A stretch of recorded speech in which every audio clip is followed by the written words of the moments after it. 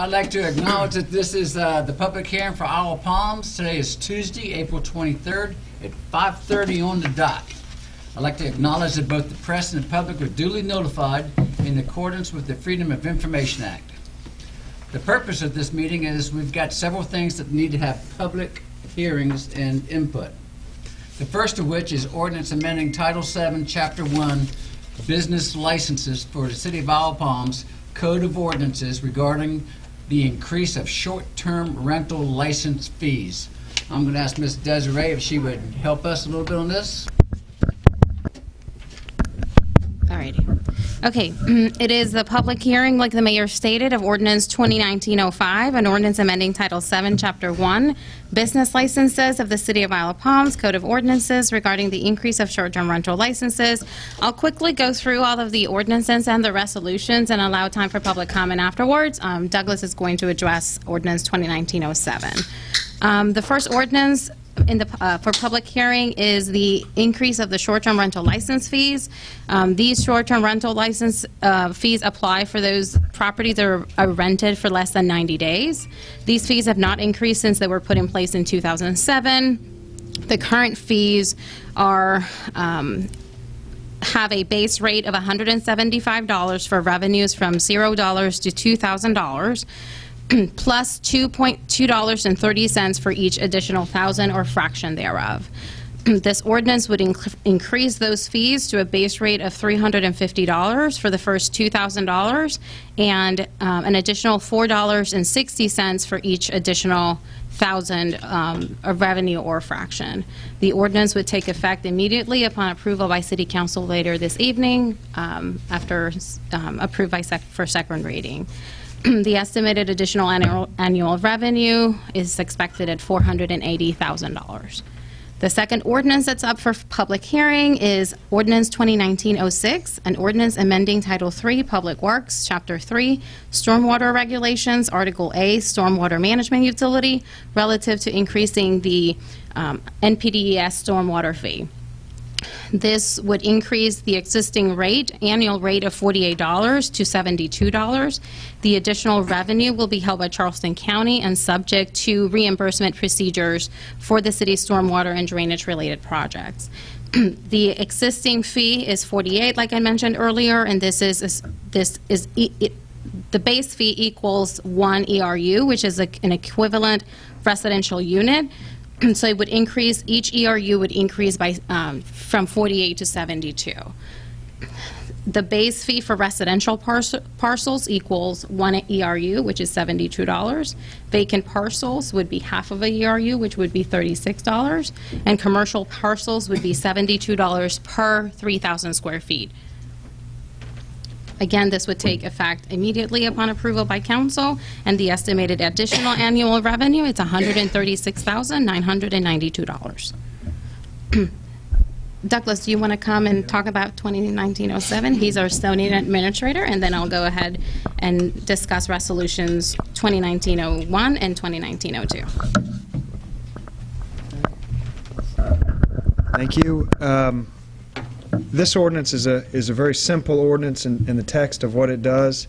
The impact of it and the purpose of it is a little more complicated. And I would say that the ordinance is coming as a result of and in concern of subdivision requests. The purpose of the ordinance would be to reduce the potential for subdividing on the property, and the concern and the reason why the city would consider doing this really ties back to drainage and impervious surfacing, the idea being that the more lots that are subdivided will equate to more residential structures, and more residential structures would lead to more impervious surfacing, and with the existing drainage infrastructure, that more impervious surfacing could contribute to problems in terms of drainage. So that's the purpose of the ordinance. The text of the ordinance, what they do is they adjust the minimum lot size requirement for the two residential districts. There's SR1 and there's SR2. Those are our two districts. It would increase the SR1 requirement. That's the larger residential lots. That requirement is currently 17,500 square feet. This would adjust that to twice that to 35,000 square feet per lot. So somebody to subdivide a lot would have to get 2 lots. You'd obviously have to have 70,000 square feet to subdivide into 2 lots. The SR2 zoning district is that's the zoning district that has the smaller lots. Currently, that lot size requirement for SR2 is 8,000 square feet, and this code would double that as well to go to 16,000 square feet per lot. The Planning Commission has reviewed these amendments, recommends that you will adopt the amendments, and I would just say, tack on to that, and if you look at the minutes, you will see that the Planning Commission had their primary concern, and I think a lot of the focus of their discussions was on the fact that this change will make a lot of the properties on the island non-conforming. That by and large is not problematic. You can build on non-conforming lots. You have all of the same rights that you would have on a non-conforming lot that you would on a conforming lot. But the concern would be that when a property is non-conforming, you actually get a reduction in front and rear setbacks.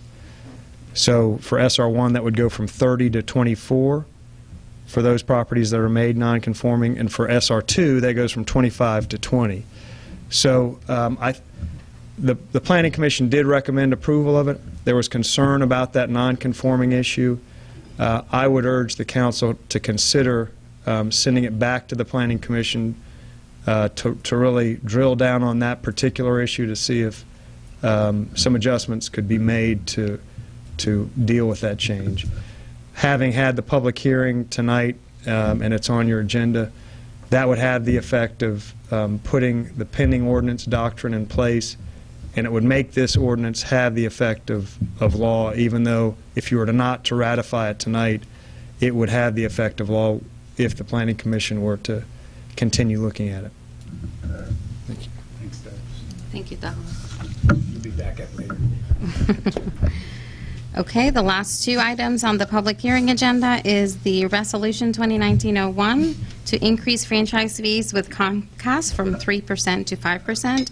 The city entered into a franchise agreement with Comcast back in 2010, and the rate established at that time was 3%. All of the franchise agreements that the city has with other utility companies are at 5%, so this was presented as an alternate revenue generating opportunity for the city to make it equal with other utility providers.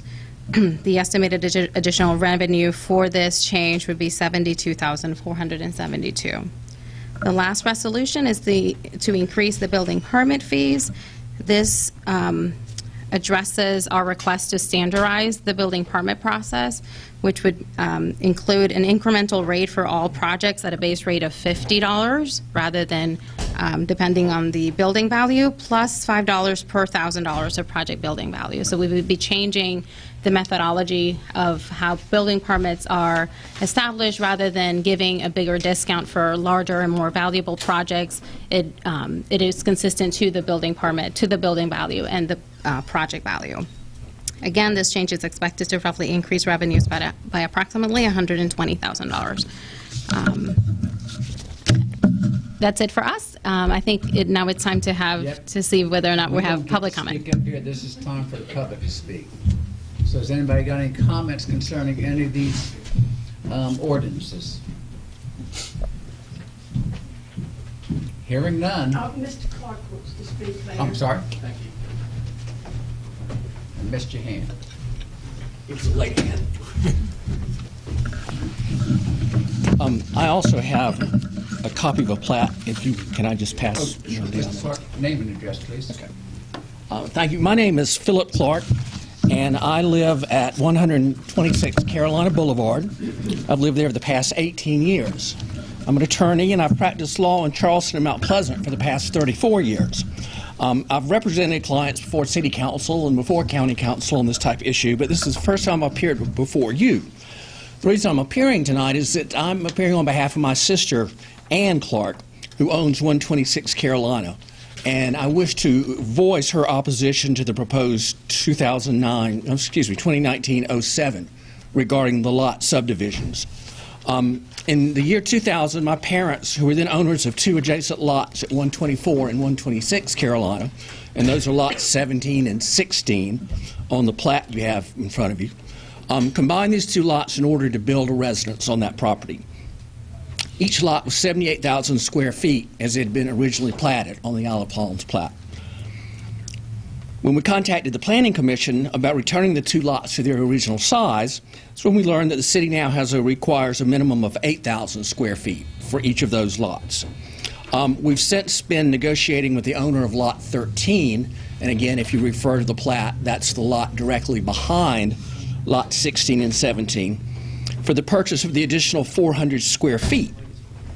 Now, just being able to obtain the 400 square feet is certainly not going to automatically win the approval of the city. But that's the first step that we have to meet in order to bring the lots into a conforming size. In the event that this ordinance is passed and the minimum lot size goes to 16,000 square feet, we're effectively put out of the running for what we're trying to do of increasing just by the 400 square feet.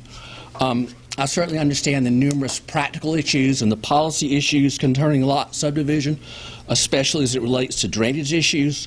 But in thinking about this afternoon, what I decided was passing an ordinance which doubles the required lot size is like using a minnow net to catch crabs.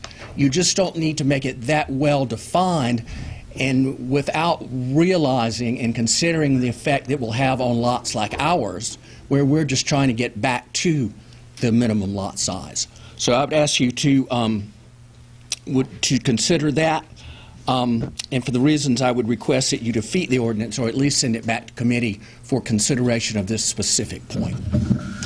Anyone have any questions? Really, it's public. Okay, my turn. Yes, sir. Thank you. Anyone else like to speak? Hearing none, I'm going to call this public hearing to adjourn. Was it just public speaking, or just those resolutions?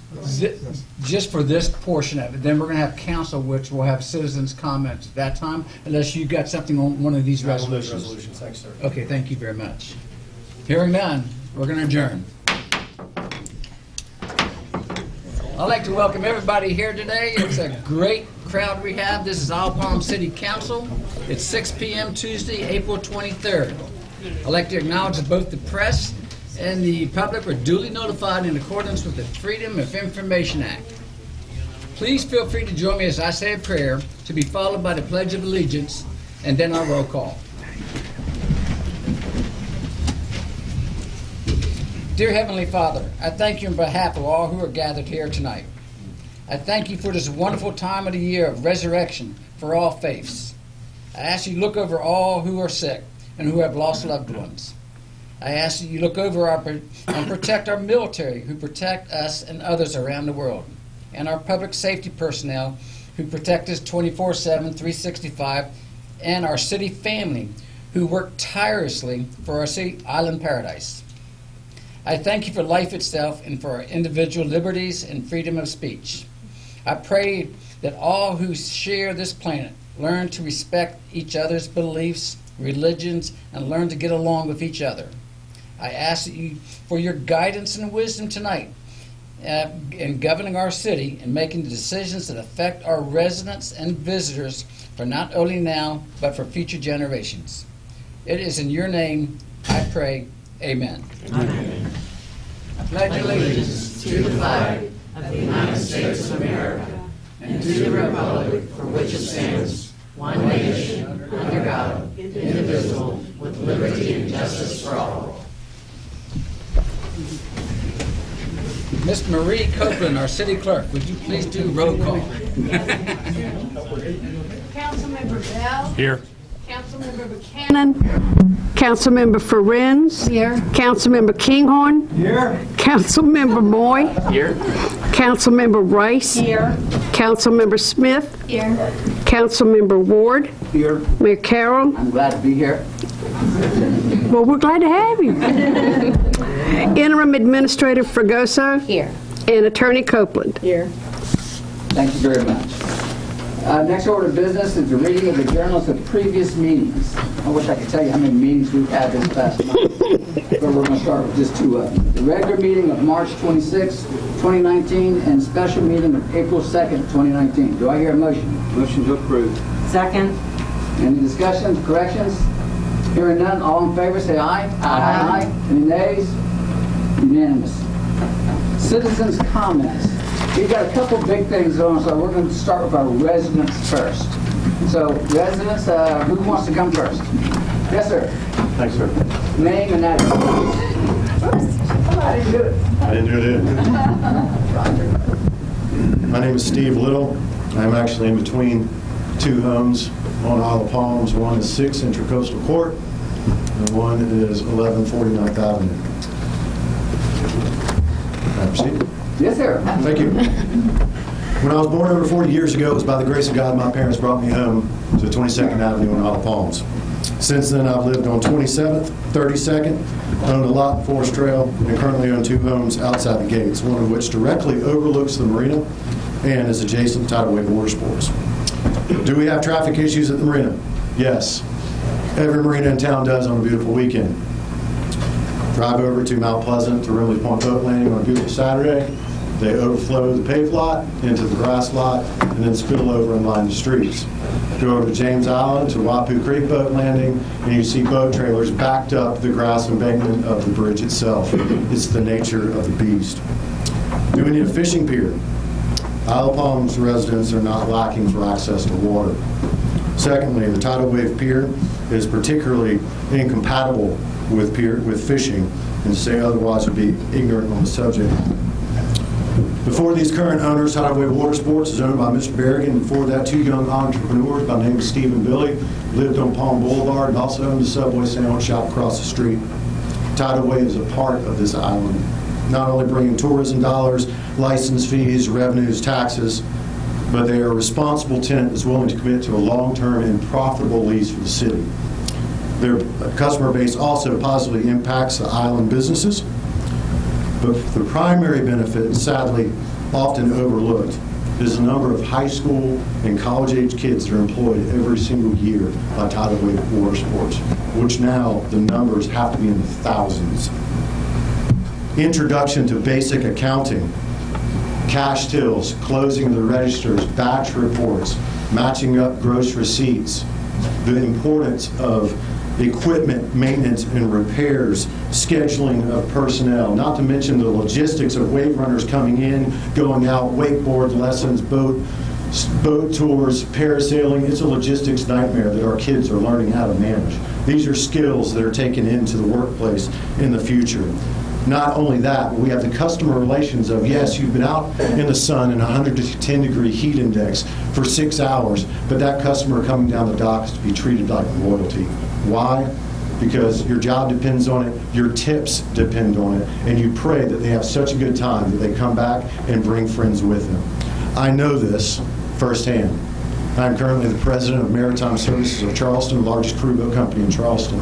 I also own Towboat US Charleston, carry a 100-ton master's license, which I received working the fuel dock at Isle of Palms Marina. But my first job on the water was a deckhand on a parasail boat at Tidal Wave Water Sports. I love this island. I'm proud to be from this island. I'm blessed to live on this island. And my island supports great organizations that benefit the community across the spectrum, such as Tidal Wave Water Sports. Thank you. Next. Yes, sir. May I speak? Yes, sir. Please come up. Mr. Rusty. No hat. That's really good. This is not the Rusty item. Name and address, please. My name is Rusty, R-U-S-T-Y. And my last name is Denman, D-E-N-M-A-N. And you know, this is the first time that I've been here in this decade, so I did not want this decade to disappear without Rusty showing up. But it's kind of, I enjoy coming to a place where I don't know everybody, and I get to meet a lot of new friends, and that's what happened tonight.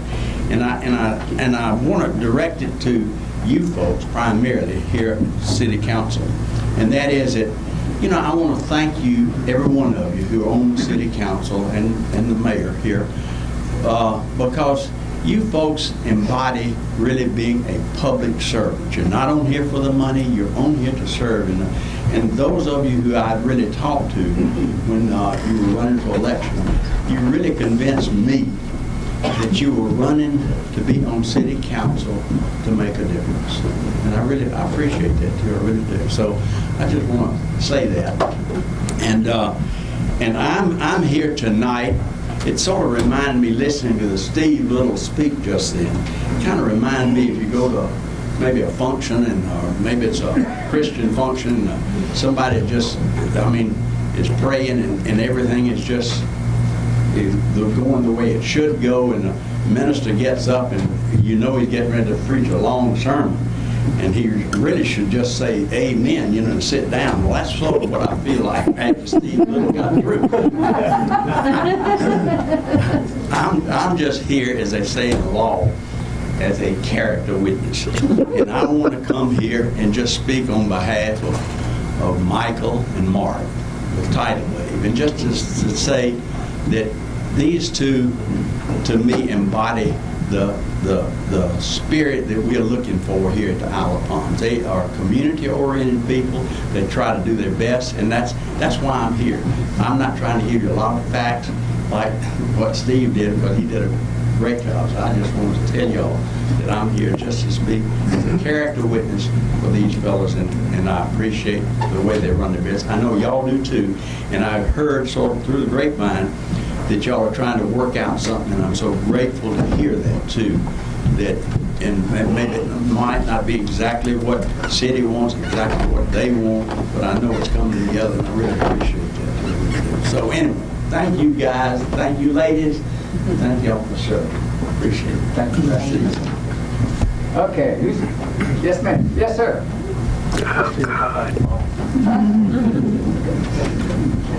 Okay, maybe this will be the other side of the equation here a little bit. Scott Pierce, I live at 4 9th Avenue. I'd like to address the opportunity to follow through on creating an IOP public access to the Intercoastal Waterway. As background, this fiscal year, the Marina Fund is operationally budgeted to lose $347,000, draining our tax dollars at a rate of roughly $1,000 a day. This effectively means the IOP residents are subsidizing the commercial operations of non-resident third parties. This does not include the projected millions of dollars in repairs for IOP's marina, buildings, and docks. The guiding principle of the IOP Marina is that it was purchased to provide the residents and community access to the water, not subsidize commercial operations while accepting the burden of continuously deteriorating facilities. A few points to consider. There is no public parking or access to the water available without doing business with the resident-subsidized commercial enterprises. Comments by Marina tenants at the last Real Property Committee meeting clearly indicated an intent to continue resident-subsidized commercial growth as fast as possible. Based on discussions in Ways and Means and Real Property, there exists significant OCRM and Army Corps of Engineer violations at the marina. IOP bought the marina in 1999 for $4.25 million via public referendum in an overwhelming vote. It was purchased for public access. Since then, city councils with no apparent experience in commercial leases failed in nearly every aspect of the leases when compared to any market-based benchmark. Council then voted 7-2 to extend an existing non-market-based lease for yet another 30 years. There are no protections in the leases limiting the number of businesses, so tenants have expanded their returns with dozens of subleases and other entities that bring in money that can potentially circumvent IOP's coffer. The current lease with Tidal Wave Water Sports is not consistent with Marina guiding principle or even close to approaching a market-based arrangement. Unless you are in a partnership, specifically include and/or restrict all related entities and subleases, or have total control over expenses in the books, no third party should enter into a percent of gross profit or net lease. It's simply irresponsible. Why has IOP received the same meager $21,000 per year payment for the past 5 years as the business and revenues appear to have grown with the rest of the robust economy? The answer? There is no answer backed by auditable financial statements. All an owner has to do in a situation like this is increase expenses to oneself or outboard revenues. happens all the time. It's likely illegal and difficult to fault any owner for leveraging IOP's inexperience and neglect in auditing the financials. Per prior council meeting minutes, Mayor Cronin moved to notify Tidalway Water Sports that the city does not intend to renew their lease. Councilmember Carroll seconded that and said, quote, "The city has a marina that has outgrown itself," end quote. That was 2017. IOP should not be in the commercial real estate business, nor should our taxes subsidize it. It's clearly not an IOP core competency, nor will it ever be. The action of council should be evident. Vote to finally send notice now to indicate the current lease will not be renewed. It's a bust for residents to continue to subsidize marina commercial operations. Council can then deliberately determine the best course of action to achieve the marina goals on behalf of the residents and stop the IOP taxpayer subsidies. Thank you all for your time. Thank you, Scott. Mr. Pierce, can I have a copy? Yes, of course you can, Marie. More residents, anyone else? Thank you, thank Yes, you. sir. Appreciate it.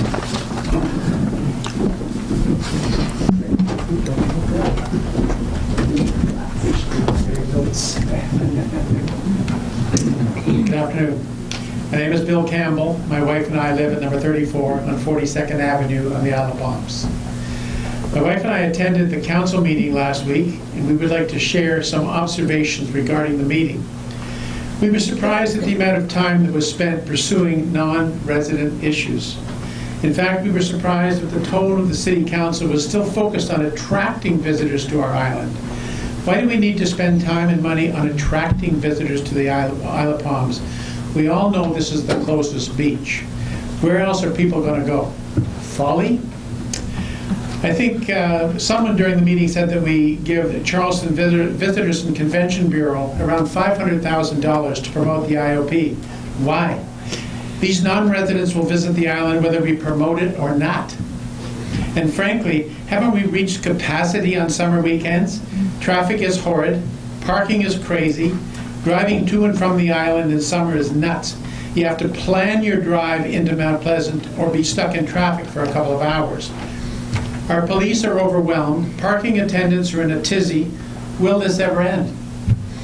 What is the official capacity of the island? I think we've exceeded it. As Donald Trump says in the southern border, we're full, go back. I'm afraid I long for the good old days. Having been a property owner since 1986, I've seen too many changes. I've mentioned to City Council before that we were attracted to the layback style on the Isle of Palms. Remember, we had to cross Breach Inlet over to Sullivan's Island, then cross the Ben Sawyer to get off the island. If a sailboat was traveling the Intercoastal Waterway, it could take you 3 hours to get into Mount Pleasant. And we lived in Charlotte at the time, so it was a long trip. You remember when we had to go to Mount Pleasant to get drinking water, for Pete's sake? Those were special times, and I want to do everything in my power to slow progress and even reverse it if possible. I don't want to attract visitors. I don't want entertainment attractions on marina property. It's a marina first and foremost. I, too, am a licensed Coast Guard captain. Yeah, we shouldn't have a kite-flying boat business. I've never wanted to kite behind a boat. If you want those kinds of activities, please take a pleasant drive to Myrtle Beach. They specialize in those kinds of activities. While we're on the subject, I don't want short-term renters. Short-term renters have turned our neighborhood into a rental hood, not a neighborhood. Things are not the same on our street. I don't know the short-term renters, and they don't want to know me. They want to have a rip-roaring great time, careen around on golf carts, and park everywhere they want, even under no parking signs. Apparently, they can't read. That brings up an interesting question I'd like answered. I would like answered. Recently, I spoke to two young girls who were driving a golf cart. It stopped at her intersection. I asked the driver if she was 16 years old and had a driver's license. I told her that those were some of the requirements to be a legal driver, along with insurance and state registration. She drove home, told her father, and he wasted no time in getting back to me and instructing me to mind my own business. Additionally, I have seen golf cart rental companies drop off carts to renters with no instruction as to their rights and responsibility of golf cart drivers. Rules and regulations of golf carts should be presented to potential drivers. Without this, we have no enforcement, no respect, just excuses. I personally have driven down Palm Boulevard past a golf cart going down this street. I said, roll down the window. I said, you know what, you're not supposed to be on Palm Boulevard. His response, be a friend. Just irritating. As a concerned citizen, I'm asking you, what should we do? What should a concerned citizen do? And back to the short-term renters. Why should I be responsible to contact the livability police and report non-compliance? Why do I have to be the Nazi? Rental management companies do not monitor their rentals for compliance. Why isn't that part of their responsibility? Why do I have to report it? I'm asking for help. I find it difficult to accept the responsibility and lack of respect the visitors and short-term renters have. What is my role as a concerned citizen? Whether you realize it or not, you are crushing my joy for the Isle of Palms. We are on the brink of losing our love for the Isle of Palms. We've already enlisted the support of a local realtor to show us properties off the island. We are being forced to make a decision we never thought we would have to make. And these are thoughts of a 33-year-old property owner who would like to stay on the island, the old island. I thought the new city council was dedicated to upholding the rights and responsibilities of the residents. I'm not feeling the love. I'm sorry. I'm sorry in so many ways. Thank you. Thank you.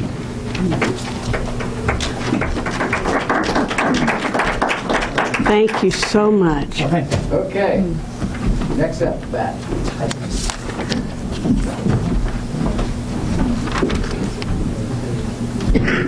Yes, my name is Dennis Schaefer. I've been living on the Isle of Palms for 28 years now. I bought my house in 1991 when I got out of the Marine Corps. I'm very concerned about Tidal Wave. These guys have been around for 24 years, new owners for 13 years now. I worked there 14 years ago as a boat captain.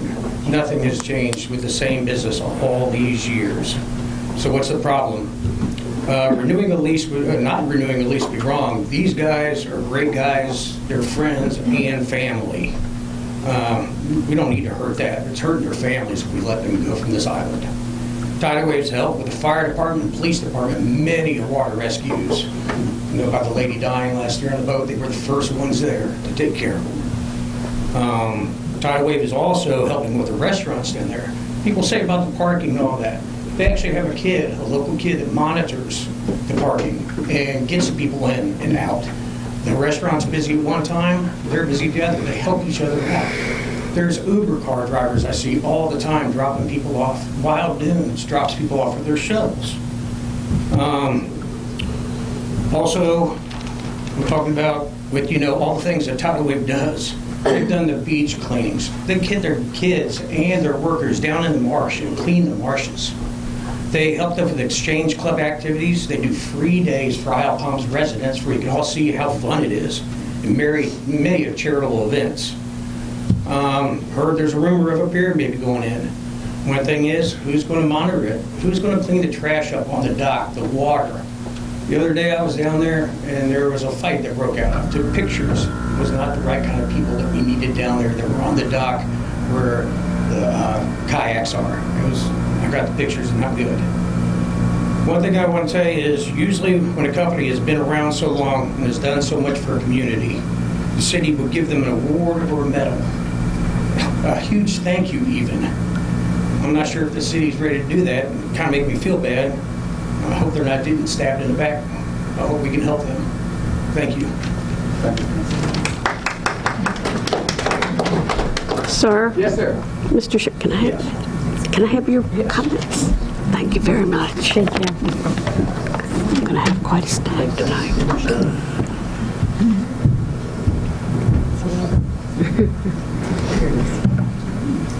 I'm Michael Finn with Tidal Wave Water Sports, and I want to let all you guys know that, just as Rusty had said, I've been dealing with all these folks for the last couple months now on a basis that more than I want to, and I never realized how much these folks work. And I mean, the countless hours that they put in, and I want to thank you. No matter what happens, you do a service to the city. Now I'm going to get to what I got to say. So the marina was purchased with the spirit of giving the community access to the water. Tidal Wave was there when it was purchased. Tidal Wave was actually there before it was purchased. Tidal Wave was allowed to stay and was actually renewed in 2004, 2006, 2010, and 2015. So all this time, residents, if you didn't want us, why did you renew so many times? You know, what have we done wrong recently?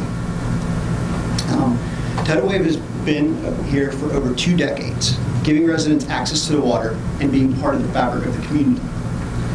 Now, the city battles the traffic and parking issues on the island, just like all islands, and it's mainly on the weekends of the summer. If Tidal Wave had those issues, it would be during the week when we are the busiest. You know, we just survive the weekends just like y'all. Charleston has grown at a staggering rate in recent years and will probably continue to grow. While I know that's not what you want to hear, we as a community cannot ignore it. It keeps knocking on our proverbial door. Removing a business to make the island less attractive is not the answer. The answer lies in a much different solution, and that is control of traffic by means of public transit. Now, I know there's been talk about that, but you know, a year ago, we had came forward with a shuttle service called IOP Adventures. It was a 15-passenger van, and we were going to expand on it. It was received well by the council, but there were some logistics. We would like to continue to work on ideas like that with the city to make the tourist season less impactful on all of the residents. There's been much talk, ideas, and rumors surrounding the thoughts on the future of our business. So this time I'm going to give my best sales pitch.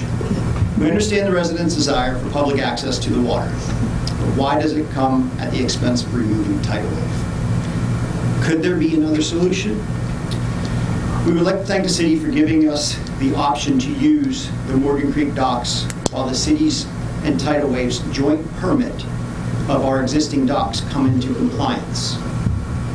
Change is scary, especially when it could potentially change your ability to make a living.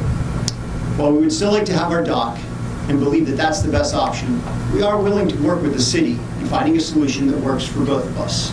So as long as we can operate at the same capacity and we keep the same parking footprint. The restaurant docks have much potential as either resident docks or future water sports docks. While the restaurant has leased the docks, they have been drastically underused. The restaurant is not a water-dependent business. It will thrive whether or not the lease of the restaurant has the docks or not. But having Tidal Wave and other activities next to the restaurant will bring far more customers to that restaurant than giving my dock or the extra docks or a couple extra parking spots. You know, we all feed off of each other, and making a decision to remove us to help get a better restaurant in is definitely not the answer. I'm going to go back to the referendum. It was soundly defeated, but what did that mean? To many, the community didn't want to pay for marina upgrades, and they wanted better access to the marina. The referendum was also defeated because it was presented to the residents that the island is in dire straits financially, and the marina is a constant drain with no return on investment. Our new lease proposal that you guys got 2 weeks ago will bring added revenue to the city and keep a highly desired business that will help fund aid tax money brought in, further helping the city deal with marina funding. And we had anticipated this non-renewal. To be proactive, like I said, we went there and we gave you guys lease terms. Now, the lease terms are basically everything that we thought you guys wanted. It's more money. It's double what we're paying now. It's based off of total sales, not gross profit. I've been wanting that for years. Just like everybody, like you said, people can do things, and no matter how you present your books, people are always going to wonder, because gross profit is not the way to do it. It should be off of total sales. Also, our lease, we want a triple net lease. We want to take care of ours.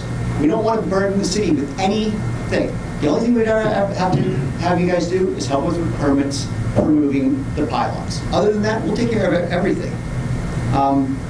Also, with our lease, it could yield $250,000 to the city during our next lease term. You take that away, there's nothing. The city is still grasping at straws. These funds could be used for the marina improvements, but these funds could also be used for the transportation that I was talking about, doing a citywide transportation.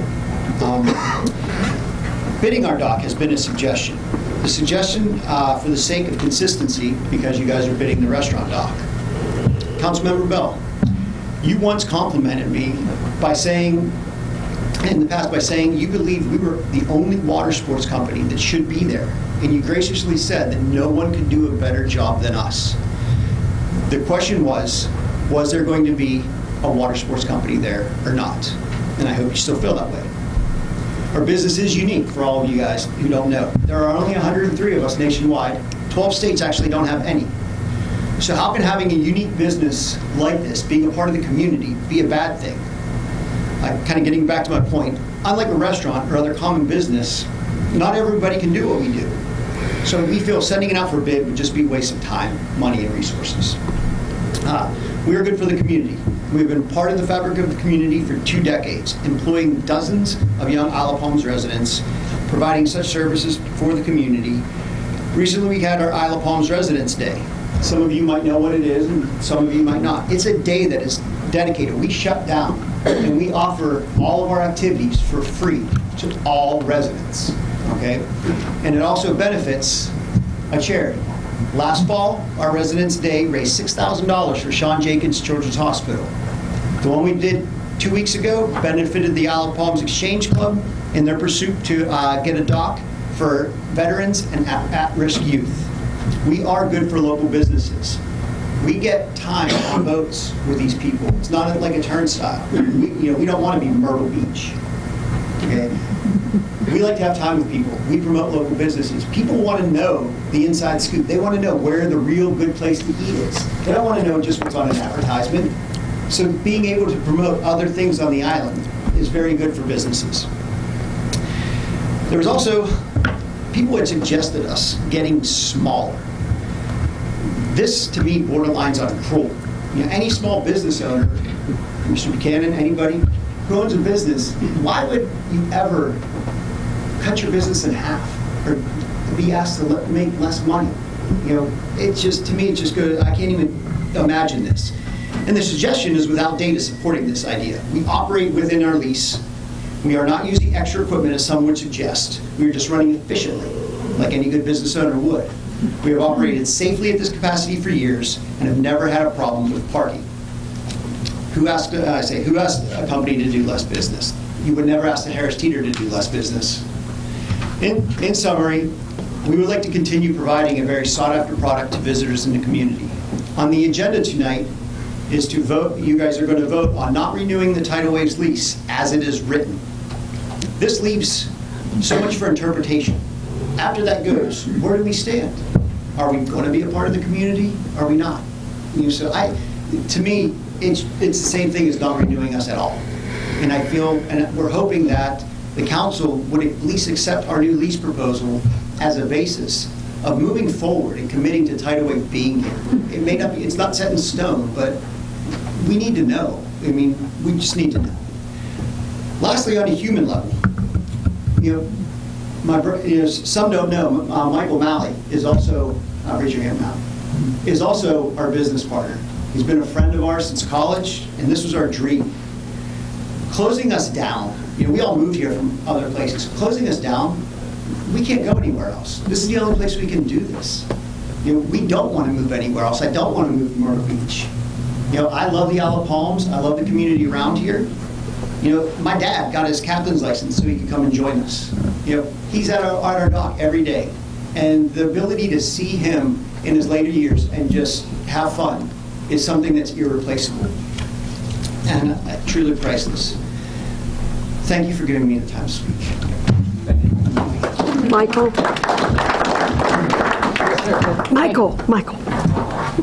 Give me your words. You didn't give them to me last week.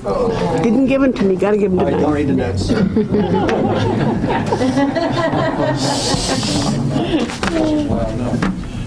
My name is Dave Guilford. My wife and I live at 1842nd Avenue. We've owned that property since 2003. Like most of you, we've seen a lot of change here on the island.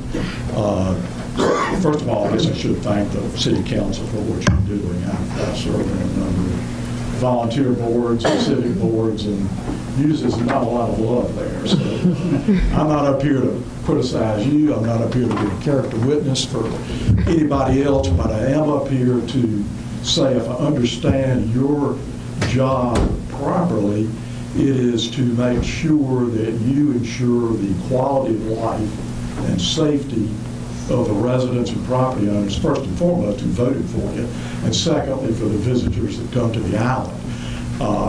I think it's pretty clear with all of the additional development we've had over the last 7 or 8 years since we got out of the Great Recession that we have just about reached a breaking point. So I think the question is for any business, whether it's a small operating business or a real estate business, can the island afford more of that? Does the island need that? We're like an island with 24 lanes of traffic coming our way every day this summer, and probably only 6 or 8 lanes the rest of the year. So I think it's time that the City Council started managing it, hopefully in a proactive way, thinking about the growth that will continue to come, and what do you do to manage that growth? And it may be at the expense of a small business. I started 4 of those. 2 of them didn't make it, 2 of them did. So, I've got experience with that too. But the business has got to be compatible with its customers and its environment. So I could go on, but I think that's pretty much the highlight. Just think about who you're responsible to. Think about the bigger picture of growth and activity and traffic, and think about the safety and comfort for your residents and your visitors. Thank you. Thank you very much. Yes, ma'am.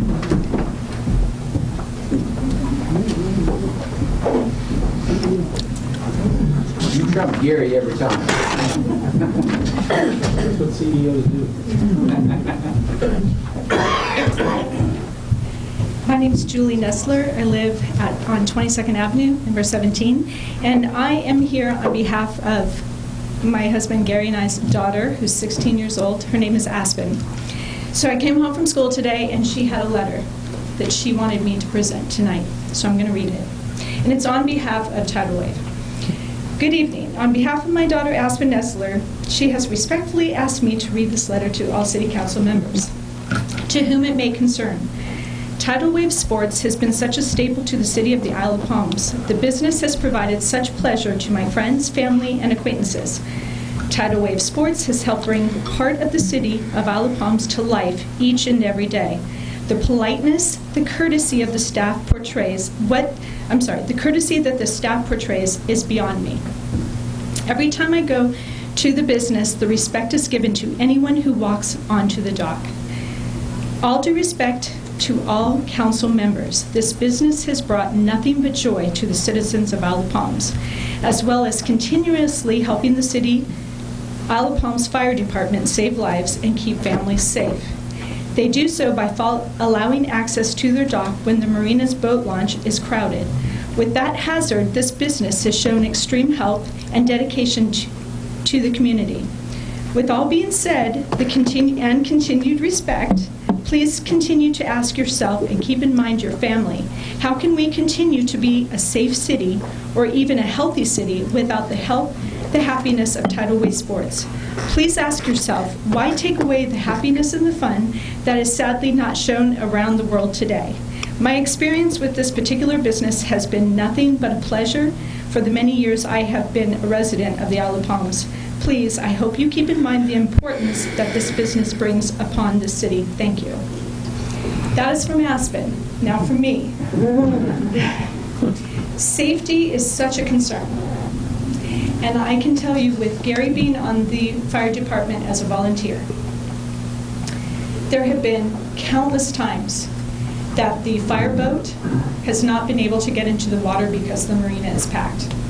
And Tidal Wave Sports has dropped everything to get either Gary or other firefighters to a scene of an accident. The woman, to the point of the woman who lost her life last summer, they were the first ones to get Gary on the back of a jet ski because there was no access to the water because the fireboat, the launch ramp was full, and they dropped everything. So, insofar as our community, everybody's going to have a difference of opinion. You might think it's going to turn out to be a Myrtle Beach. It's not. These boys are not running their business that way. And they are such an asset to the community, not only on the safety side, but how they run their business and how they make every person feel. And they go out of their way. To the point of the Residence Day, they give up their income that day, and those funds that people donate go to a certain organization. The last one, it was to the Exchange Club for help with veterans and all the other supports, all the other entities that the Exchange Club supports. The Children's Hospital, they raised money for the Children's Hospital, who in fact helped a resident on this island live by her being in that Children's Hospital. So I cannot say enough about the importance of having this business on this island simply from a safety standpoint. That is all. Thank you. Thank you. Yes, sir. Good God Almighty. Stand here close. Come on in. All right. Gary, you're next.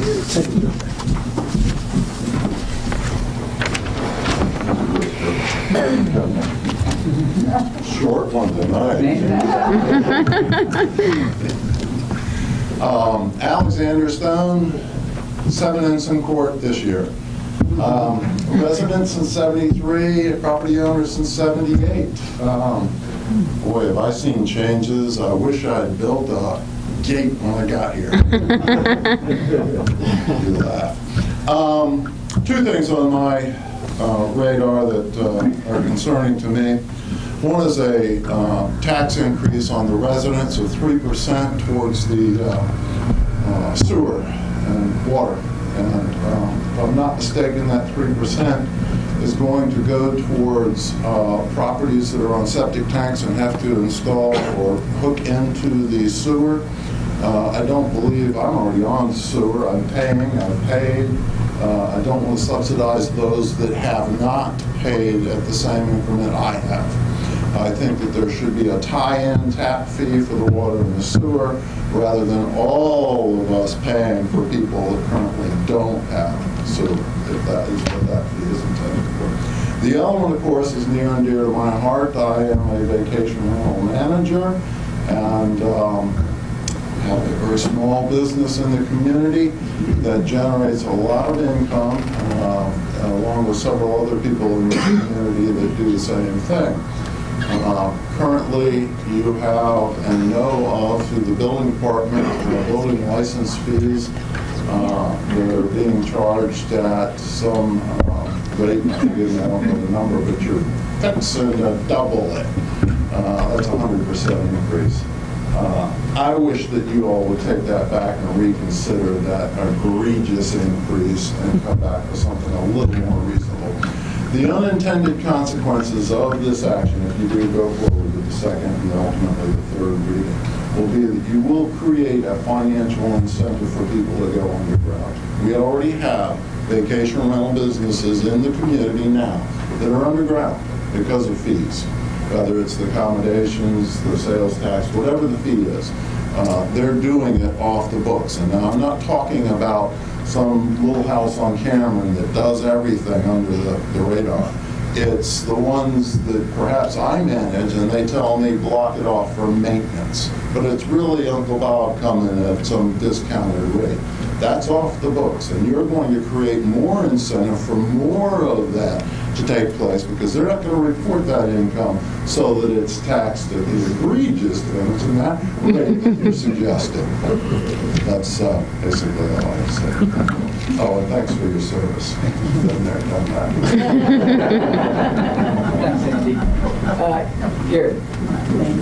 You're next. I'm next.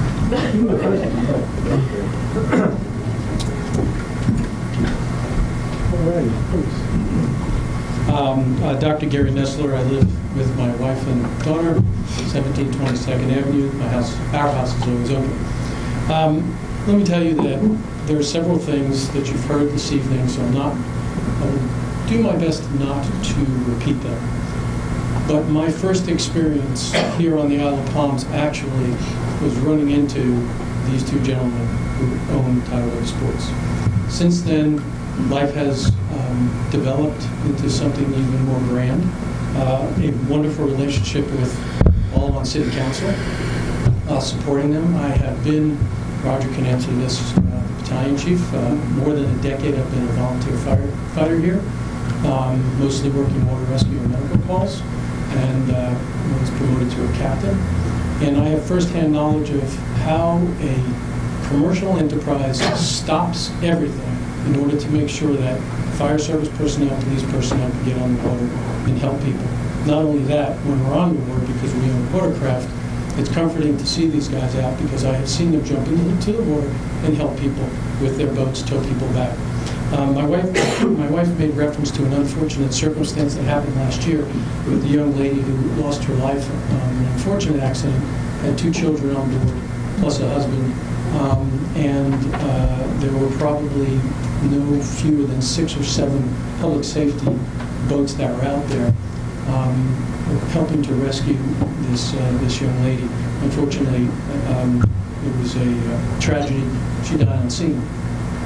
That being the case, what transpired is that Charleston County Rescue and Sheriff's Office and DNR and our fire boat, everybody left the scene to leave the husband and the grieving children where the woman lost her life, except for one other person, which was Tidal Wave. And they worked tirelessly to bring their boat back, not having any words, not saying anything to anybody.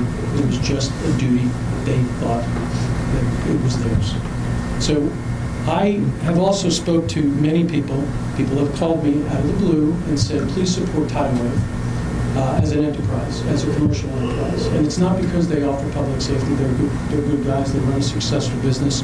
They give back to the community, as Michael was saying. They are a fabric of the community. I am very confident in the City Council, that I can tell you, because I think that they have enough experience to know shutting down an enterprise like that will have a tremendous blowback from the citizens. That's number one. Number two is there is a way to work out everything. Everything's negotiable. There are some unused portions of the marina, of the boat docks, and I think that they've been working to try and come to some sort of resolution. I encourage both Council and Tidal Wave to continue to work together to really show what the Isle of Palms really means to the citizens and to those who seek out Isle of Palms as a destination.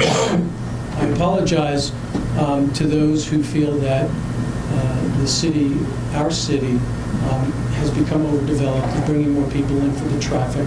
There's nothing that we can do about that except embrace the change, because that's what's constant, and make sure that we allow people to come in, provide them a safe environment, especially with recreational sports. And some have never have been on a jet ski, watching these people watching Tidal Wave take extraordinary efforts to train them, to talk to them, to show them the waterway, to show them what would happen in the event that something should happen, really exercise some good safety hygiene. My final comment is the fact that shutting them down, I don't think anybody is really wanting to do. So for those who say we're going to shut them down, I think that's past. Having talked to council, having sat in many meetings with certain council members, I think that everybody's moving towards some sort of resolution. So if it comes up for a vote, or whatever the case may be, I would encourage both sides to come together and work together from each side of the aisle. That's what's important. And to my daughter, 16 years old, she has always viewed the marina as a safe place to go. Always. Tidal Wave has been that one spot that she goes to. And if she just wants to sit and watch on the water, she goes there and she sits and she watches on the water. So I just, again, continue to encourage you to work together, put your personal opinions aside. This is a destination island. This is a residence island, and you should embrace it as such. Thank you very much for your service. Public safety personnel always thank you for your service. And Tidal Wave, words cannot express how grateful we are from a public safety standpoint of what you do for the island and for the citizens and the visitors. So thank you. Thank you. Thank you. Thank you for your service. Yes, ma'am.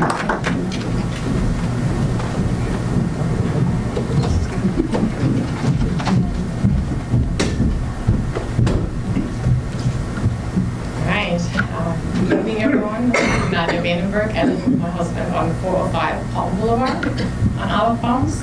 And I would like to voice my opinion for Tidal Wave to stay on the current dock because they are a long-time business who has served our community very well. In addition to that, they provide a wanted service not only to our tourists, but as well for us citizens of the Olive Palms. Tidal Wave is the only spot on the island where you can rent a jet ski, go parasailing, and do wakeboarding. And I know not all of you have mentioned this before, but some of us have a lot of fun doing this. I went jet skiing there the other day myself, and it was an amazing experience. I don't need to go into detail of what we citizens enjoy about Tidal Wave, but I would like to point out that if their lease is not extended, these fun water sports will no longer be available for our citizens. I myself and my neighbors enjoy their services, and so do my friends and my family that visits. One of the main reasons people come to this island is to enjoy water activities, and Tidal Wave does a great job providing fun water sports for everyone. Besides that, they also hire local students, which we very much appreciate. They support local charities, for example, the Olive Palms Exchange Club, and I'm also a member of that. So thank you guys. And from what I've been reading on our local Olive Palms Facebook page, they're the first ones that drop everything when emergencies happen on the water. So that is really great of you guys. Therefore, please don't vote against, but for the renewal of the Tidal Wave, please. We citizens of the Olive Palms get a lot of fun and recreation out of Tidal Wave water sports. Thank you. Thank you. Yes, sir.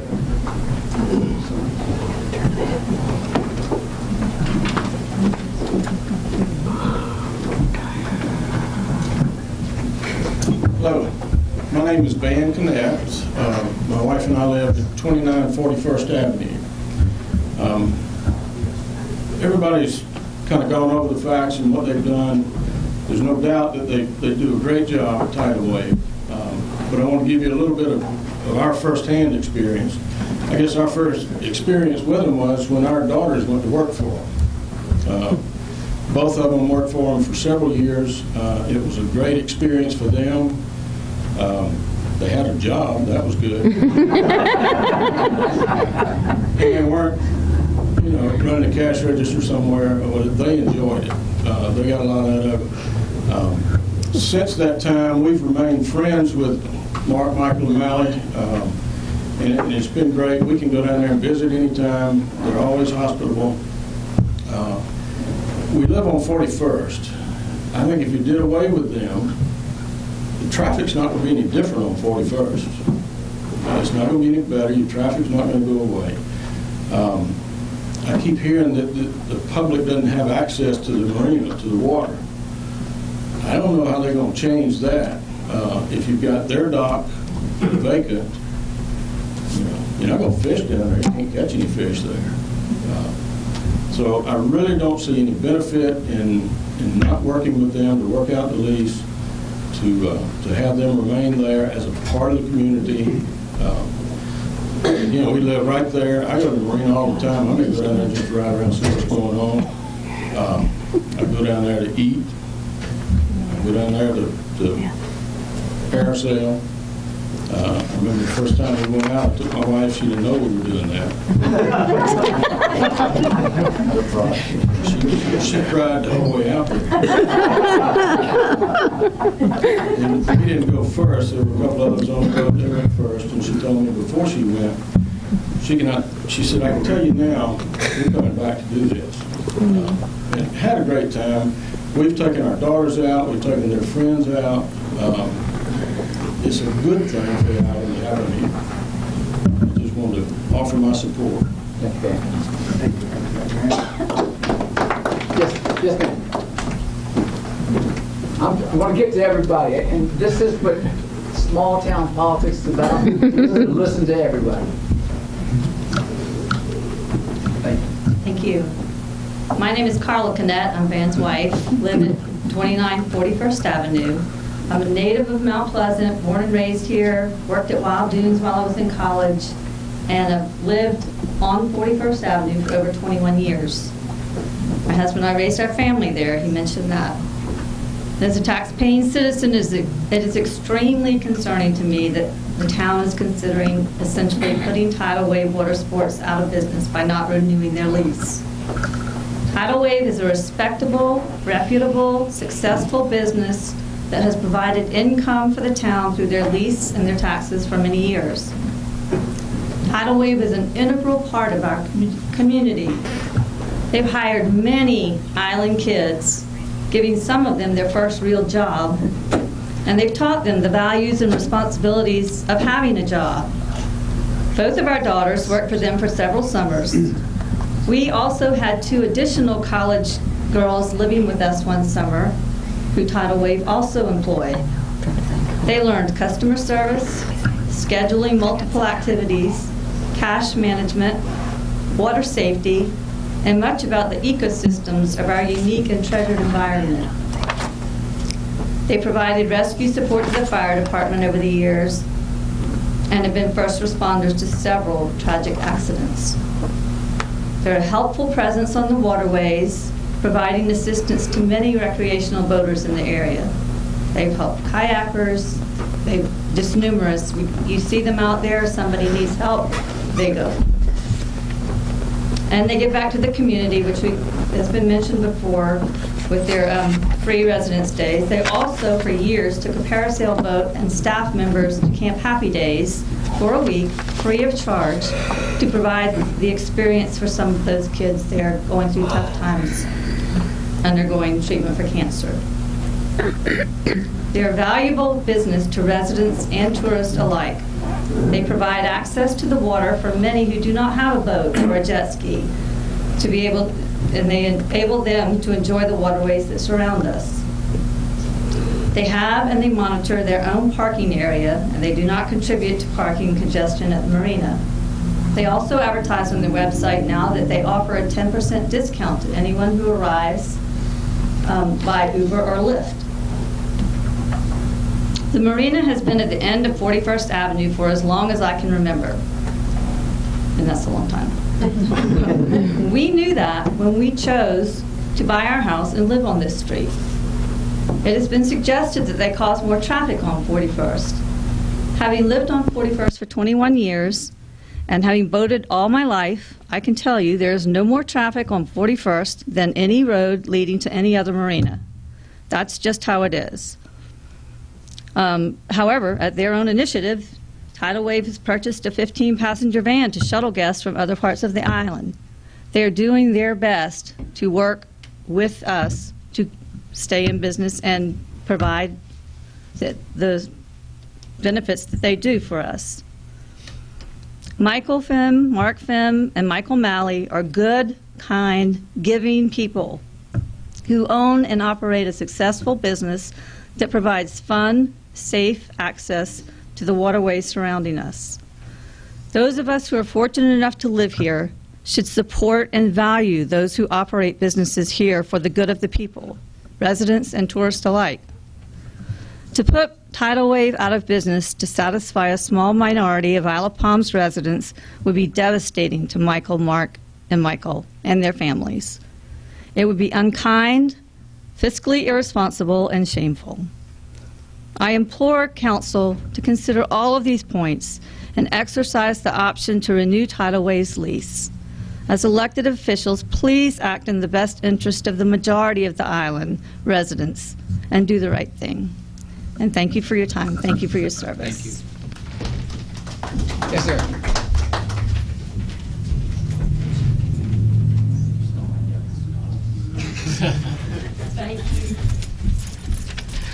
My name's Jason Hilton. I'm terrible at public speaking. I've worked at the marina for 13 summers now.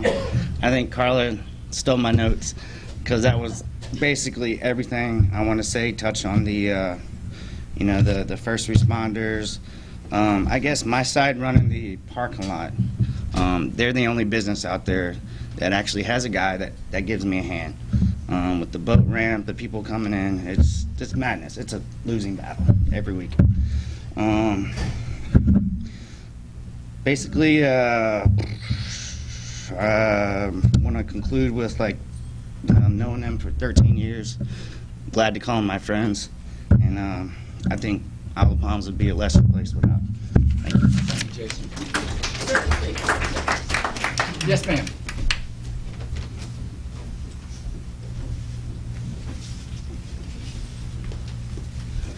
Hi, everybody. I'm Ginger Campbell. I live on Isle of Palms. I've lived here 5 years and been visiting my boyfriend for 20. I also work at Tidal Wave. It's not my job, it's my career. I love that place. I found him. Oh, I live at 3907 Hartnett Boulevard, right near Randy. So like I said, it's my career. I'm planning on retiring there. I'm going to have my walker with tennis balls going down the dock. So don't get rid of us. I need this job. But I want to talk about the kids. I mean, everybody's talked a lot about what's going on, but I have a list here in the 5 years that I'm on my 6th season. The 5 years I've worked for Tidal Wave, there is 26 people that live on this island that have worked for Tidal Wave. They have all come back to us. They're our friends, they're our kids, they're our family. My kids love me so much. I've got a young man right here that's supposed to be studying for the exams at the Citadel right now, but he's here to support us. I got my other 2 kids over there that call me Auntie Ginger. Wave, guys. Because they love us. The kids love us. We give them a start. We teach them so much, and you guys talked about that. I don't know if y'all have ever read our reviews at Tidal Wave. I have a list. TripAdvisors, 548 excellent reviews.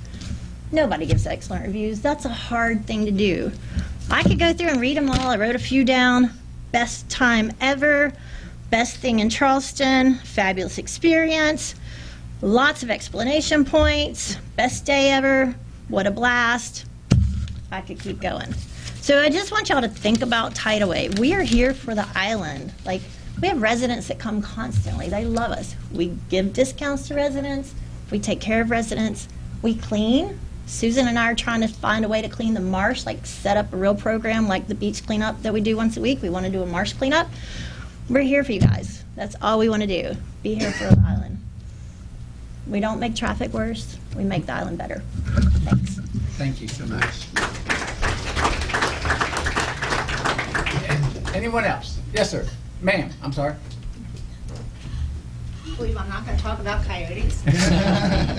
I didn't think I would say anything here today. My name's Jillian Kerber, and I live at 11 Hidden Green, but I just wanted to sort of chirp up and piggyback what some of these folks have been saying about Tidal Wave.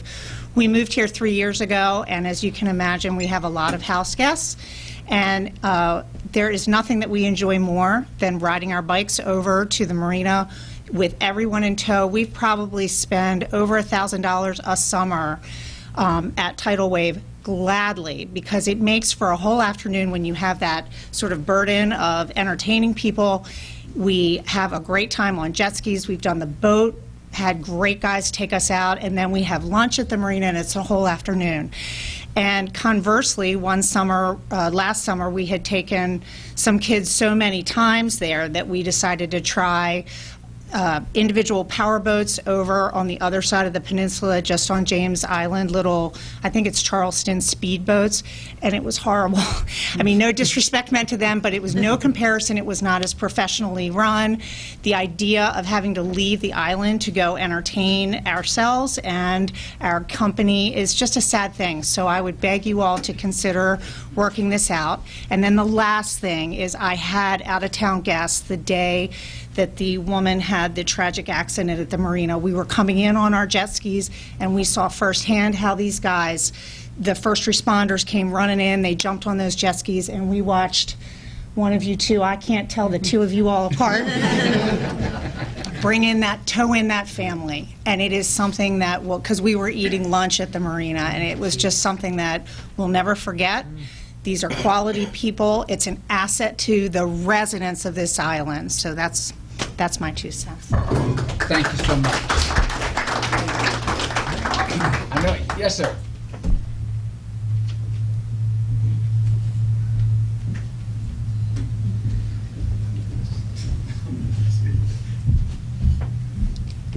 Hi, I'm Connor. I worked at Tidal Wave for like almost 3 summers now. I've lived on 5th Avenue, 31st Avenue.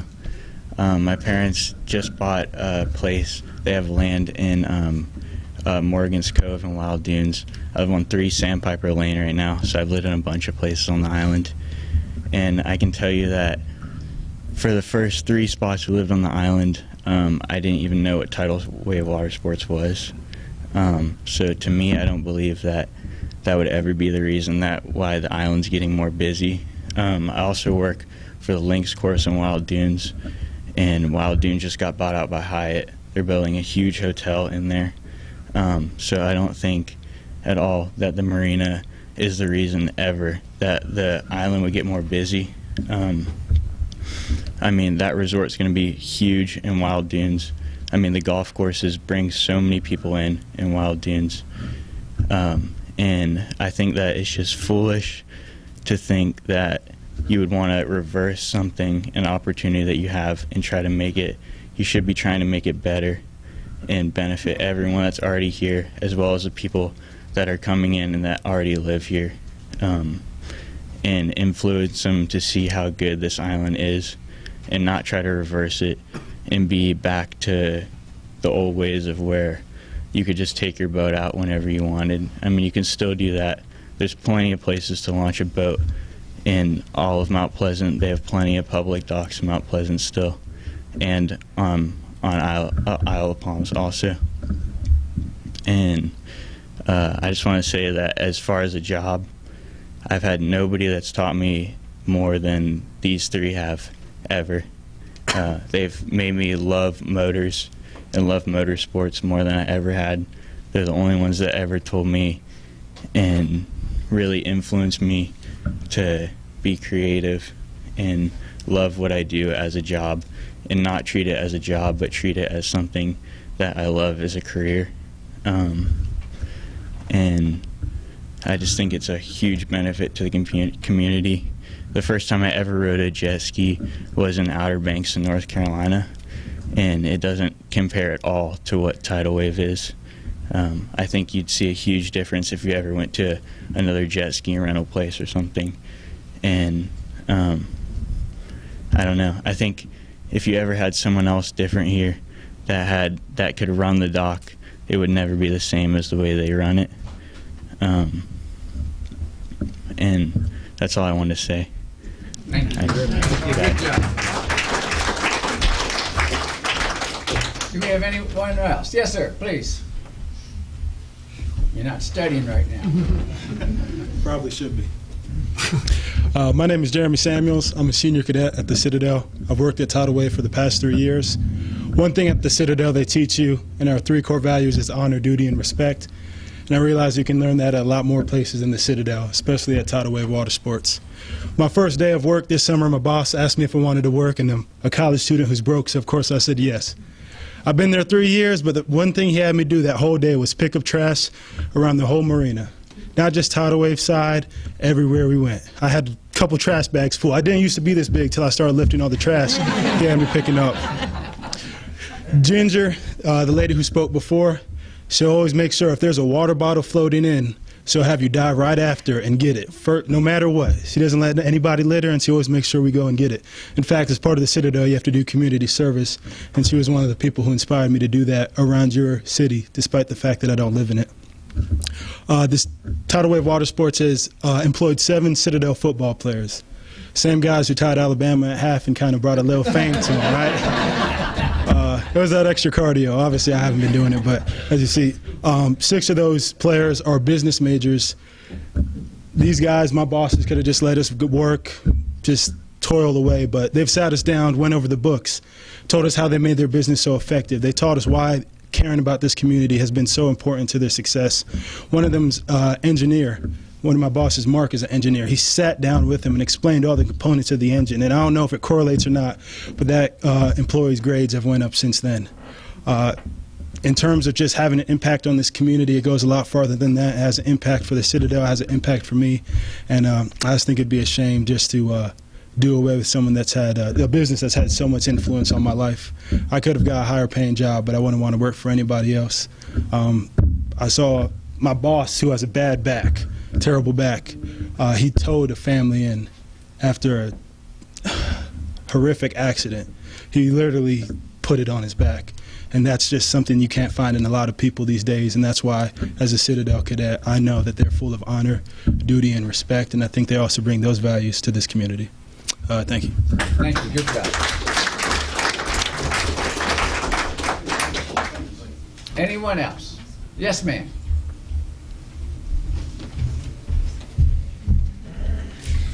Hello, my name is Olivia Bueno. I am not talking about tidal waves today. I'm actually talking about another issue or something that you guys are considering. So, my name is Olivia. I am the vice chair of the Charleston Surfrider Foundation, a local grassroots nonprofit that protects our waterways.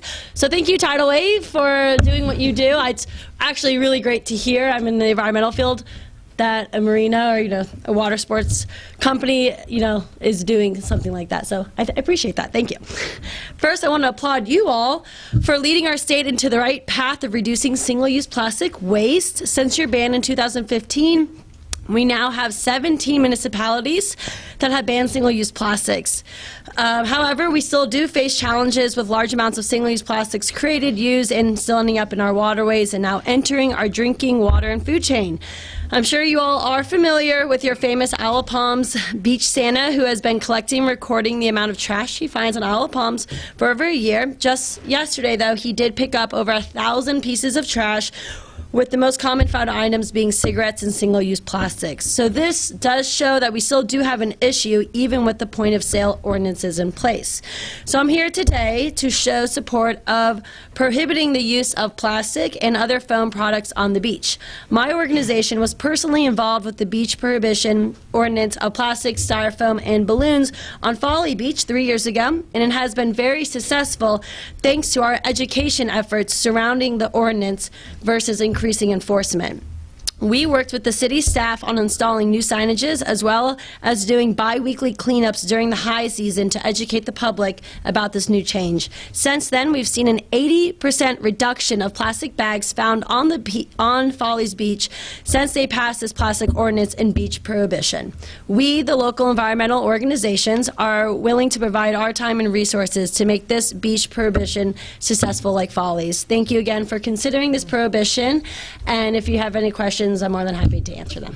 Thank you. Thank you so much. Anyone else? Jimmy, one more.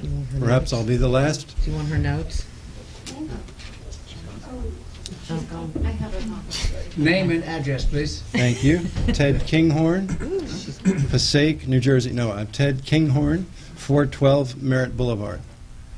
I wanted to change the mood a bit and recognize the recent passing of Senator Hollings. For those of you that didn't know Senator Hollings, you've read about him, no doubt, the last 2 weeks, and you're aware of his military record, his service to the state, and service to the federal government by being in the U.S. Senate. He had a life well lived, had a great sense of humor, In South Carolina parlance, he was a real hoot. And any time you got to spend around him was going to be enjoyable, productive, and exceptional. He was an outstanding public servant. I had the opportunity to work with him when I was employed in the Senate for 4 years, and then worked with him and his staff the rest of his career on matters related to local government and state government in South Carolina. One of the reasons why I chose to run for City Council are meetings just like this evening. The issues aren't always easy. There's diverse opinions. There are emotional opinions. But just the information and the sense that we got here this evening about our community is really heartwarming. And in thinking about public service, I wanted to compliment all of my colleagues on council. We don't always disagree. We come from different backgrounds, different professional experiences, different personal experiences. But what everyone here has is the island's best interest in heart. I know that. I know we won't always get to the same place, and that will probably take place in about a minute, on many issues, but that's okay. And I want all of you to know that I respect your service. I respect the people that have come before us in government, and I respect those that will serve in the future, and I hope all of our citizens will continue to stay engaged. Thank you. Thank you, sir. Okay, I think we've done a pretty good job of letting everybody speak tonight, and I think we need to go forward now with our regularly scheduled program. Oh, please, Your Honor, I was waiting to see if there were any other citizens of the island to speak, but I do have some You comments. please come forward, please. My name is Thank you. A dear friend from many years ago. That's right. I don't live on the Isle of Palms. My name is Graham Sturgis. I live at 1131 Wando Road in Cainhoy. Isle of Palms has been very central in my life, though. I began coming down here when I was about 10 with my family. My first surfing experience was at age 15 next to the pier. I had no clue what I was doing, but I found out that I loved it. When I got out of law school, the first place I moved to was the Isle of Palms, and I lived here for 6 years. I met my wife on Palm Boulevard. I proposed to her on Ocean Boulevard, and our first home was back on Palm Boulevard. When my son Tripp got old enough to learn to surf, I spent a lot of days, as did my wife, traveling between Cainhoy and the Isle of Palms. The Isle of Palms has been central in our life, and I want other people to enjoy the experience that it was for me, and it still is for my son. I'm aware that honorable council members and honorable mayor have been considering the impact of maybe having surf lessons available on the island. I was talking to the mayor. I know Mr. Bell here is, I hate to say has been a surfer, is a surfer. It's tough to figure out what you're doing, and we didn't have any help. We did it the hard way by finding out how not to do it. I'm proud to say that we want to offer an opportunity for people to come to the Isle of Palms to learn how to do something that's unique to what you have here. You can play tennis, you can play golf, you can go fishing anywhere. You want to surf, you need an ocean. And there are right ways to do things, there are wrong ways to do things. My son Tripp, who would be one of the people who would be applying for a proposal to you, and Ed Honeycutt's son Matt is another. He's the only ASI, which is a globally recognized organization, surfing instructor, I think between Florida and North Carolina. Went to Hawaii, passed their water safety, water rescue, surfing instruction, has gotten Red Cross certified in life saving, CPR, water rescue, all of these things. I understand your concern is that, well, if we start allowing a commercial activity on the beach, the Pandora's box opens up, and how do we stop it? I'm here to tell you that that's a concern that can be met because it's being met by other cities. Santa Cruz, California, one of the top surf destinations in the United States, is dealing with it. San Diego, Southampton up off of Long Island. What they have each done is to pass an ordinance.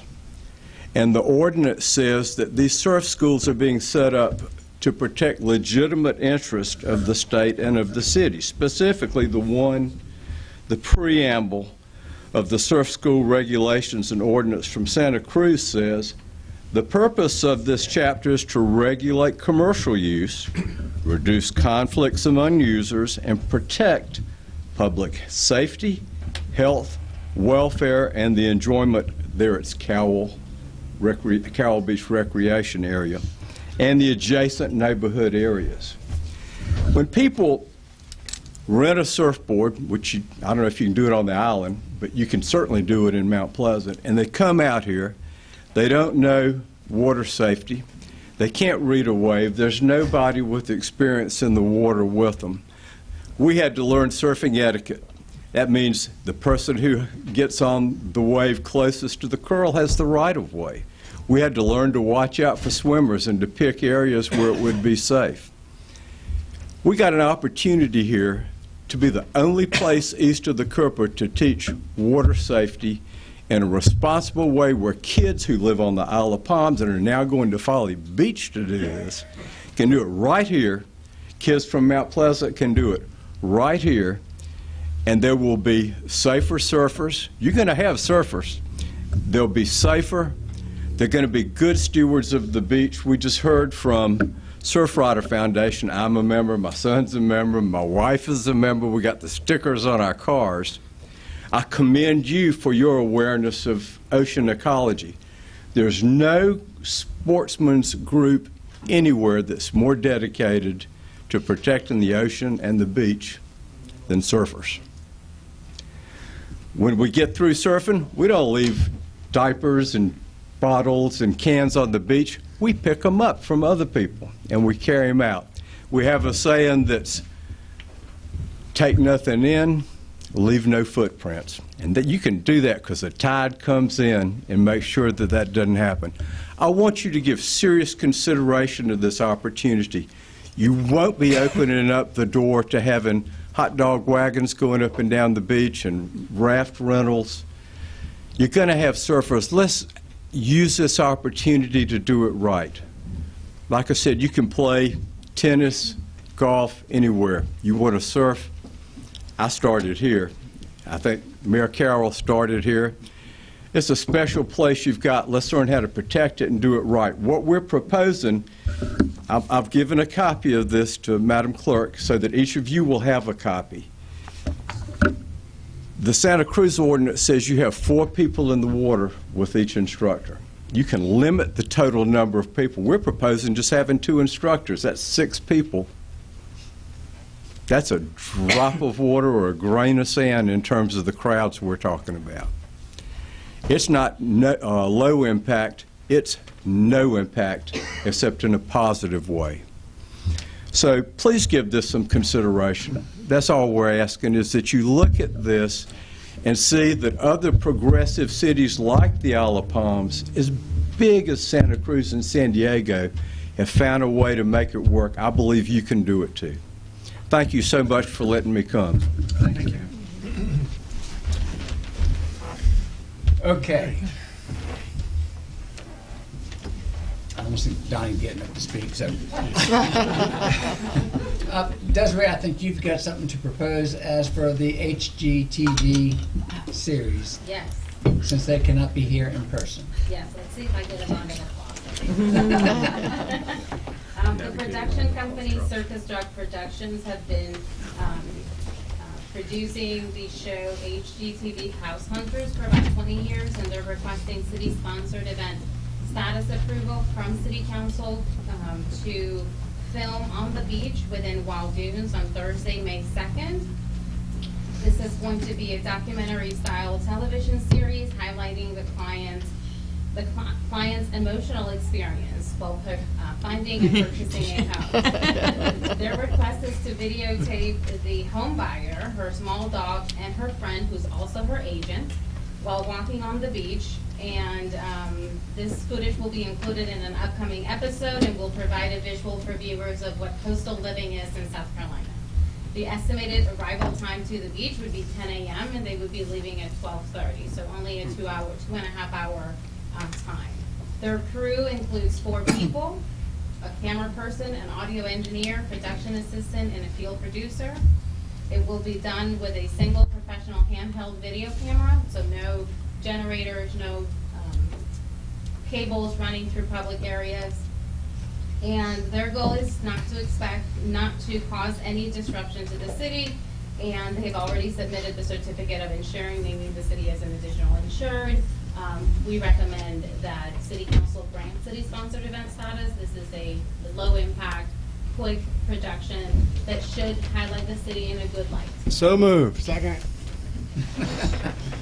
Discussion? No. Hearing none. All those in favor, say aye. Aye. Nays? Unanimous. All right, now for a good presentation, Thomas and Hutton, Mark Yotis. Mark, I'm sorry you've had to wait so long, but we really needed to hear from our residents. I forgot why I'm here. Want to talk about jet skiing? Okay, jet skis, yeah, they're fun. It's interesting when I get the clicker, but when I was a little younger, I actually got an appointment from Fritz Hollings to attend West Point, and he was a great man. He got a little senile later on, but so I'm with. So that's why I forget I am too. I'm with Thomas and Hutton Engineering. My name is Mark Yotis. I live in Mount Pleasant, South Carolina, over in Hidden Lakes, very, very close to y'all. I'm here to give you a quick, it's about 3 hours of technical stuff we really dive into. So, take a break if you want to, but it will probably be short. I mean, there's a little too much meat there that you probably don't want to be bothered with. I just want to tell you where we were. So our task was to update the sewer master plan for the island, and that's really looking at where do they go for, say, the next 20 years. And the Isle of Palms Water and Sewer Commission has been working on things to improve their system here and there through what they call a CIP, Capital Improvement Project. So every year they identify a project based upon needs and put aside money for it and do it. So this is to kind of take it where you would take that program and start looking at what you need on the sewer side, not the water side. And it was a little old, and you know that in the last 3 or 4 years, construction prices have really spiked. And actually, end of last year was probably the highest we've seen them in a very long time. They are more stable now, so they're not increasing. That's good news. So I'm just going to give you a quick overview of what we did and what we found. First of all, this is kind of outline of what I want to hit real quick. I know it's long, but it's real quick. We started by looking at what the population projection would be in the coming 20-year planning period. The last time it was done, it was a while back, so we kind of want to make a fresh look at that. We wanted to look at both, is it a unit count and by populations, and see how those compare, because those translate to flows. How much wastewater are you going to treat and dispose of, and how much do you have to collect and transport to the wastewater plant? So you're looking at sizing, which affects cost. We also want to look at identifying service boundaries of a basin, because each one of these, since we're flat, have to be collected by gravity, put in a pump station or the lift station, and lift it up and pump it somewhere. So we want to look at those and how you define that boundary. Then we want to look at those pump stations, how big they were, where they might be, and how you would take a force main which would transport the wastewater to the wastewater treatment plant to treat it. Then we want to look at the wastewater plant, of what you need to do at the wastewater plant to accommodate the flows that were projected back up in here, both from lay it out on the site and how much storage do you need, because early in the morning everybody's getting ready for work, there's a peak. Come June and July, there's another peak, which is a lot bigger. So what storage do you need so that the treatment process has a uniform flow into it? Well, because up and down, you don't treat wastewater very well. And then we took those layouts of, this is the master plan of how do we cost it, did physical costs for that. And then we projected those costs. So the baseline was a period that we said, okay, well, the biggest thing that we see what you would do in the next 20 years is sewer areas that do not have conventional sewer, i.e. septic tank areas. And then how do you phase that under a reasonable projection? And then I got a couple of next steps of what we think would be what you would want me to do next. And it's probably hard to read on this, and that's sort of intentional, but there's a lot of information here and this is the unit counts. So we got miscellaneous flows, wild dunes, growth, REUs, unsewered residents, existing residents. And we looked at a range on a kind of a low flow and a high flow to see where those went, to try to project out when the island is fully built out, what is that magic flow number we're trying to deal with? Then we compared that to population projections by the Census Bureau. And where do those fall in line? The results were pretty much the same. The average annual daily flow was about the same. Now, average annual daily flow is basically the total flow in a year divided by 365 days, right? And that's one number, but that's not the number that you might see that in March. But in December, it's a little different. June, it's a little different. July, it's a little different. August, it's a little different, as you know. It's a tourist destination. So we wanted to get the baseline and then project out. And those projections, you can see them, hopefully you can read this a little bit better, but average annual daily flow in 2020, 1.1 million. So on an everyday basis, that's what you should get. But when it's fully built out on the island, based upon what we see on zoning and number of lots that you have, about 1.6. So this just gives you an idea of where we are. If you come down here, to us, there's two important values. There is the peak month flow, because on the island we found that there's really 4 months in the year that you hit a peak. And if you notice, this peak is a little bit different than the average. Then there's a peak week when it's really kind of busy, and that's even higher. Peak day is more you can handle it internally, but when we're looking at being able to transport wastewater, collect wastewater, and treat wastewater, we need to be looking at these higher numbers, because the people that come here are not going to, they're still going to flush the toilet. So you're still going to get 2.8 million gallons a day, compared to, on average, you get 1.6. So you see the peaking difference is a lot bit different. But that helps us size those facilities. So the purple is if the existing customers that already have sanitary sewer service. It has a slight growth to it, and it's projected out to 2034 as kind of build out. And then on top of that, we made an assumption that a reasonable schedule that you could sewer areas on the island, if you so choose, was to do it in an 8-year window. And that's what this little peak is here, and then it's sort of that, same parallel path that it slow infill, if I want to call it that. And then the total is you've add the two together. So that's kind of our tracking of what it would be. So it's kind of quick, and then it's slowly, because obviously it's kind of built out here. Then we took those and we did those basins I talked about, and the basins were identified by these red circles. Like here, this is basin 22, and that's because it's pump station 22 in that basin. That's right out here. About what does that serve already, and then we got to areas where there really isn't any sewer to say, well, how can we sewer that area? And part of the criteria was to limit our depth of cut on that gravity sewer to 12 feet. Because if you go more than 12 feet, then you really get into a lot higher cost of dewatering, taking the water out of the ground so you can put the pipe in.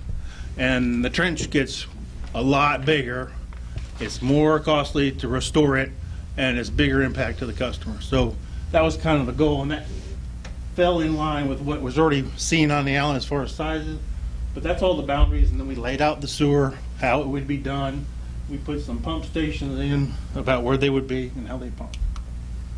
And this is more of a zoom in on it. So the red is the boundary, The blue is what would be conventional gravity sewer, and the circle is where there might be a pump station, because at some point you got to lift it and pump it down to the wastewater plant. So not to say, okay, this is exactly where it's got to go, but this is general area that, you know, if you can get it at a good price, or there's some reason that somebody wants to give you a little piece of property, that would work in that area.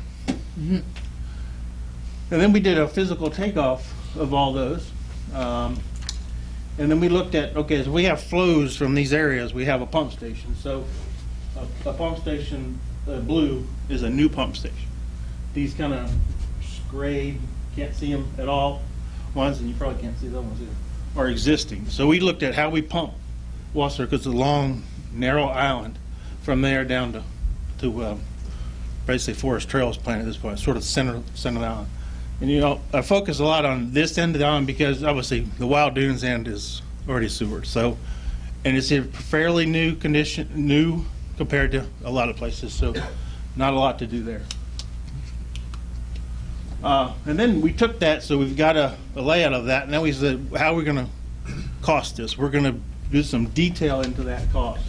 What our markups would be, what our escalation rates would be, inflation, how we came up with a unit cost to say, okay, this is a manhole, where do we get that cost? You know, it's a historical cost, it's bids in the recent area, from contractors. We contacted contractors and got numbers from them, and some allowances and some potential costs. And we kind of summarized those all. This is an example of one basin, so you can see it's fairly detailed takeoff, and it includes some other costs. So we don't like to give you kind of the bare bones cost, because you know a total project has some soft costs that you need to look at to give a full picture of it. So we try to do that here. And there's